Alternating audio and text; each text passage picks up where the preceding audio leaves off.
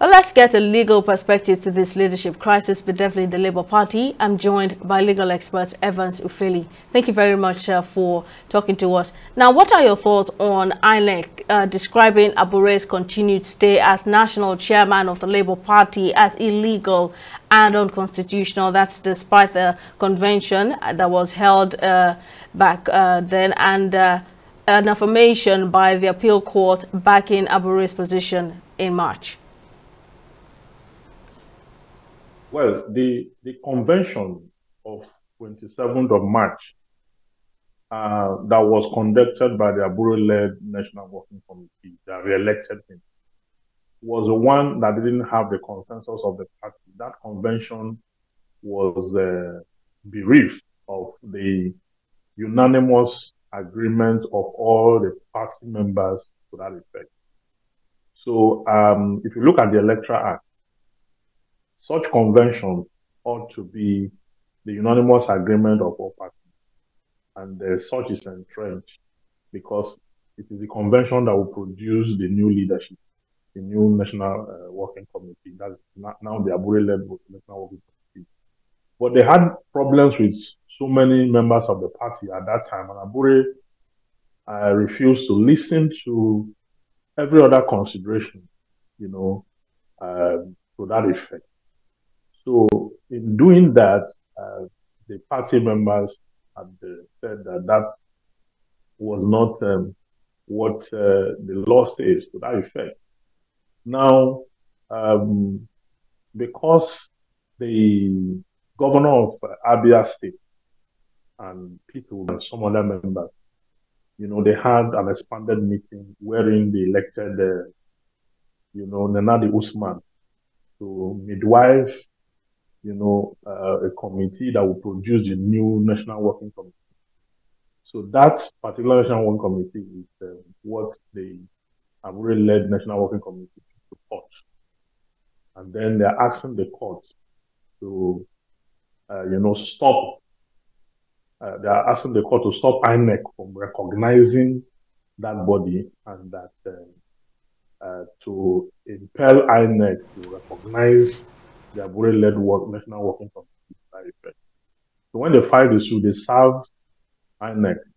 They didn't even, according to them, they said there's no point dealing with the Nenadi Usman's led committee that's supposed to midwife the new National Working Committee of the LP. So they are now saying that INEC must, recognize them. The court should make an order to that effect.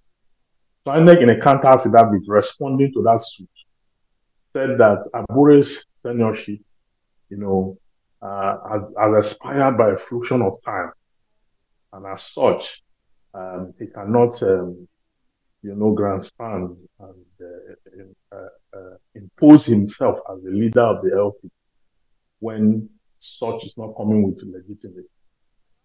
So the Electoral Act is clear on this issue, and it is the party's decision, what is tied to the party's constitution, and the party's unanimous decision that supersedes every individual consideration, or every group, or every caucus consideration. And so Abure is being told that. So it is the court actually that will determine whether or not Abure's tenure is still subsisting. Because what you have in the counter affidavit of the INEC is that Abure's tenure has expired. Though that is what you actually put as an opposition in a suit.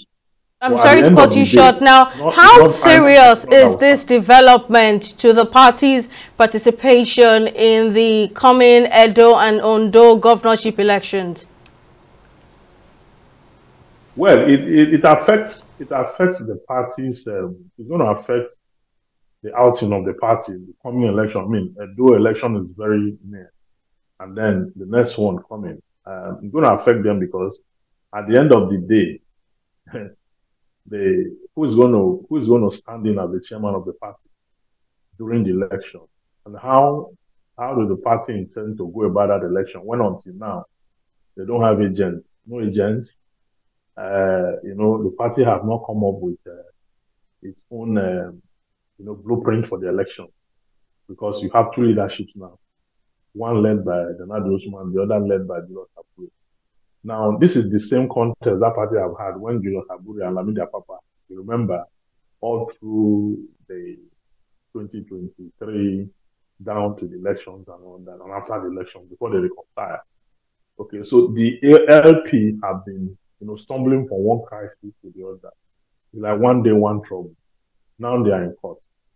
Okay, it is expected that the court will take give a ruling to that effect as quickly as possible to put things right, so that if Abure's tenure is still subsisting, he should be able to conduct the election that is coming up.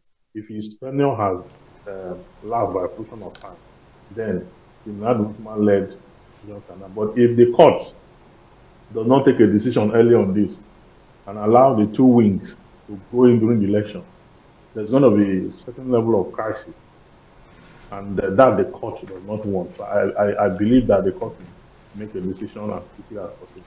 Well, like you said, it's one day, one trouble for the Labour Party. Legal expert Evans Ufeli, thank you very much for sharing your insights.